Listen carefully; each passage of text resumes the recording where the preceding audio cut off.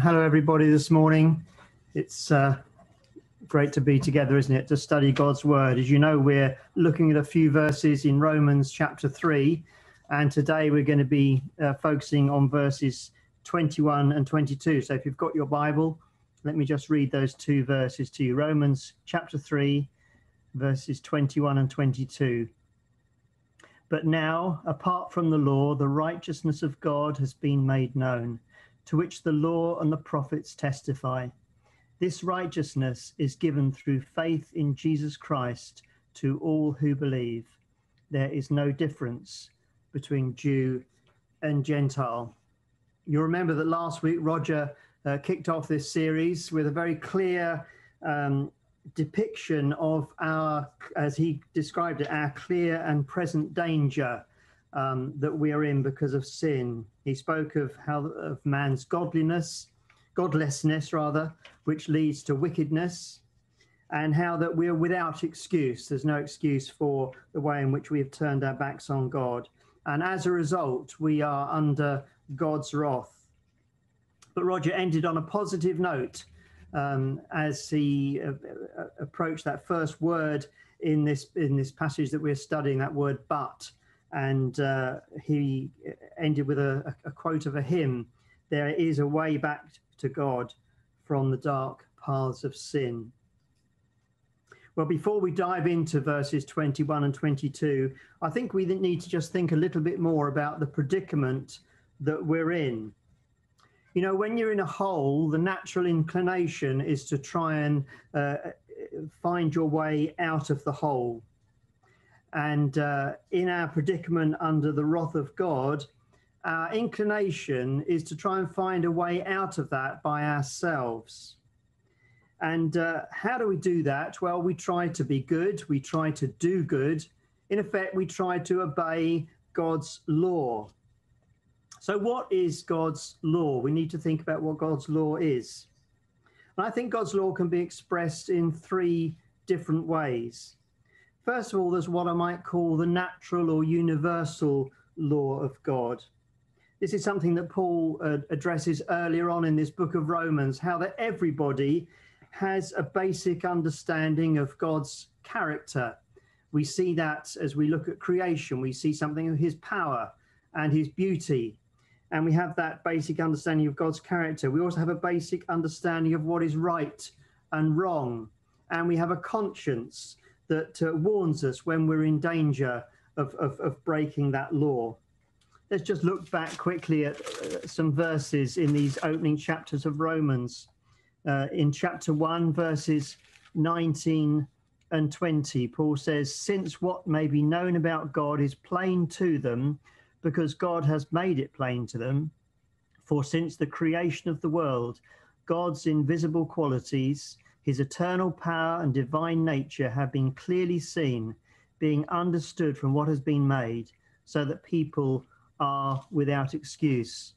And then a little bit later on in chapter 2, verse 14, he says, "Indeed, when Gentiles who do not have the law do by nature things required by the law, they are a law for themselves, even though they do not have the law.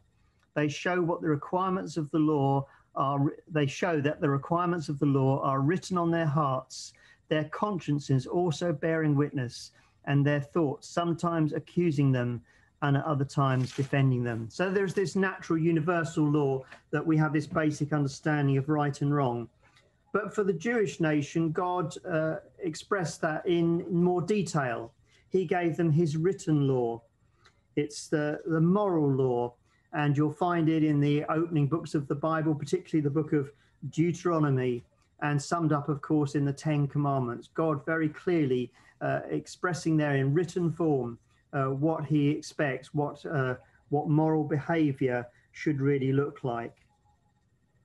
But, you know, there's a problem, because none of us have been able to keep God's law, whether that's this natural universal law or whether it's the written law of God given to the Jews. None of us have been able to keep that law. If we look just a little bit further back in chapter 3, second part of verse 9, Paul says, "For we have already made the charge that Jews and Gentiles alike are all under the power of sin. As it is written, there is no one righteous, not even one. There is no one who understands. There is no one who seeks God. All have turned away.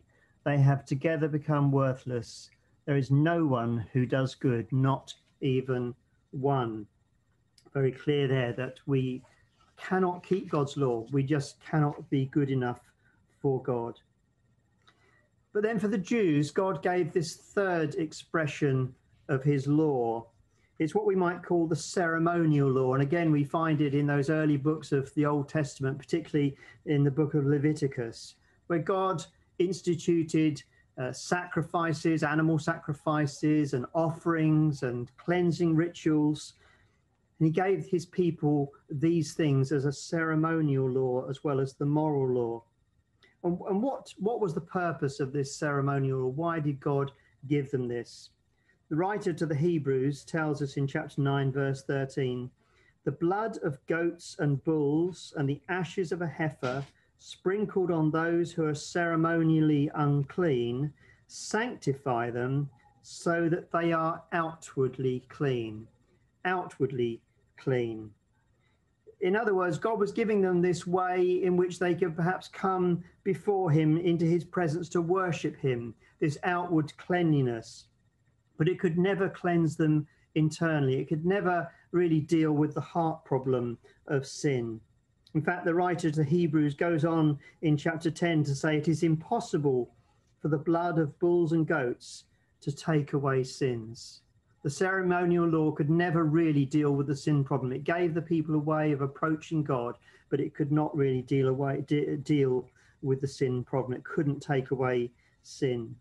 So we might wonder, well, what is the purpose then of God's law? If we can't keep it, if the sacrifices aren't sufficient to really deal with the sin problem, what is the purpose of God's law?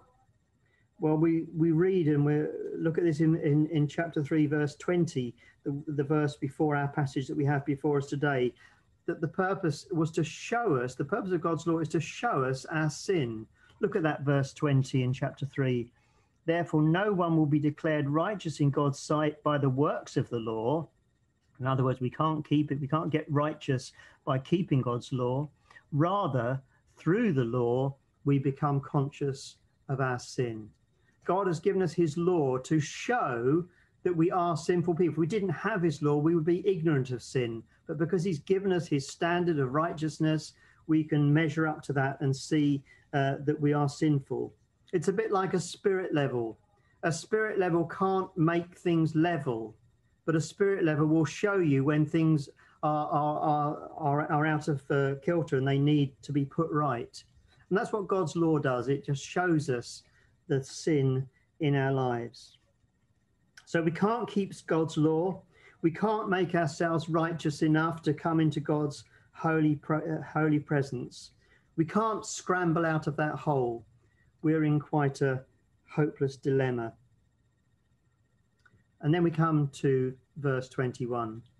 And verse 21 begins with two very small but very, very important words. Those two words, but now, but now. That first word, but, according to the dictionary, it says it introduces a phrase or clause contrasting with what has already been mentioned. In contrast to this hopeless dilemma that we're in, that we've broken God's law, we can't do anything to get out of this hole, we can't make ourselves righteous enough to be in his presence. That word but leads us into something which is offering hope, offering a different look at things. When all seems lost, there might just be another way. And then we have that other word, now. You know, the word now can be just a simple grammatic term for moving on an argument. Paul uses it in verse 19. He says, now we know that whatever the law says, it says to those who are under the law. It doesn't really mean very much. It's just moving the argument on. But now can also refer to a specific moment in time. Think of a mother with her child, and the child has done something naughty, and then they come to some sort of reconciliation. The mother talks to the child and she says, now you know I love you. Now she's not saying now at this moment in time I love you. I didn't love you before, but now I do. And she's not even saying that the child now knows that he is loved. The child has always known that.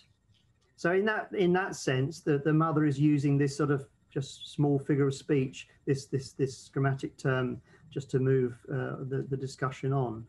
But if the child persists in doing the naughty thing, and the mother says, "Come here now," then that's a rather different use of the word now. She is saying, at this moment in time, I want you to come here and listen to me and be obedient to me. And so now can mean this moment in time. And we know that Paul is talking of it in that sense, because if you look at verse 26, he says he did it to demonstrate his righteousness at the present time. So at the present time is basically the same as now. It's a longer version of the word now. And Paul is saying that something has happened in this moment of time that has changed everything. Something has happened to bring us hope in this predicament that we're in. Something has happened in time. A historic event has occurred that has made all the difference. And that's something that's so important as Christians, because most religions rely upon the philosophies, the teachings of some person, some group of people, whatever. Christianity is very much based in historical time, in facts, in things that have occurred. And we must never forget that factual, historic basis for our faith. It's not just the philosophy of men. It's not just something that someone's dreamed up. It is very much based in what has happened in time. And what is this historic event that has changed everything? Well, of course, it's the death of Jesus Christ. That has changed everything. Just read these verses again. But now, apart from the law, the righteousness of God has been made known, to which the law and prophets testify. This righteousness is given through faith in Jesus Christ to all who believe. God has done something through this historic event, the death of Jesus, that means that we now no longer need to try and scramble out of this hole ourselves. We no longer need to try to become righteous by keeping the law. Instead, God says, I can pull you out of that hole. I can make you righteous. I can give you a righteousness that is perfect and spotless. We're moving into a doctrine which Martin Luther called the Great Exchange, the Great Exchange. It's summed up most clearly in Paul's writing to the Corinthians, 2 Corinthians chapter 5, verse 21, where he says this: God made him, that's Jesus, who had no sin, to be sin for us, so that in him we might become the righteousness of God. God says, I will take away your sin. I'll still pour out my wrath on that sin to satisfy my justice, but I'll do that by laying that sin upon my son Jesus. And when we get to verses 24 and 25 later in this series, we'll look at that a bit more, what that really meant for God to lay our sin upon Jesus. God says, I'll lay your sin upon my son, so that you won't have to bear that wrath that you deserve. And then God says, and I will give you something in exchange for your sin. And he says, I won't just forgive you your sin, I will do something even better. I know this is not a perfect illustration, but it seems to me that forgiveness is a little bit like Tipp-Ex. Do you remember in those distant days in the past where before we had computers, we used to actually type up documents on typewriters? And if you were like me, rather ham-fisted, you would make loads and loads of mistakes as you type that document. And whereas on a computer, you can go back and edit it, in those days, you were stuck with those mistakes. And then someone invented this called it correction fluid, called Tipp-Ex, where you could get this white liquid and paint it over your mistakes and retype it. The mistakes are still there, but they are tipexed over. You know, when we forgive someone, the sin is still there. The memory of it remains. Yes, the relationship might be restored, and that's a wonderful thing, but the sin cannot actually be wiped out. It may yet in future raise its ugly head. It might even put that forgiveness in jeopardy. Now imagine you typed a document and you snowpaked over all your snowpaked. That's going back even further. I think tipexed over all your mistakes, and then a professional typist comes along and looks at your document and thinks, that looks a bit of a mess, really, and says, "Would you like me to type that up again for you?" And she types up a brand new, perfect document. You see, God doesn't just forgive our sins. He doesn't just tipex over them. He takes away our sin and he gives us instead a brand new, perfect righteousness, the righteousness of Jesus Christ. It's as though we've never, ever sinned. It's that radical. He just gets rid of our sin, gives us the perfect righteousness of Jesus Christ. And this, says Paul, is what the Old Testament, the law and the prophets, as he describes it here, were always pointing to. Those sacrifices, those offerings, those cleansing rituals, they were just a picture pointing forward to the time when Jesus would make that final perfect sacrifice. That sacrifice that would enable us to be fully cleansed and clothed in his righteousness. Well, how does all this work out in practice? Is it all automatic? Does God clothe everyone in the perfect righteousness of Jesus Christ? No, look at verse 22. This righteousness is given through faith in Jesus Christ to all who believe. We need to respond to what God has done by believing in it.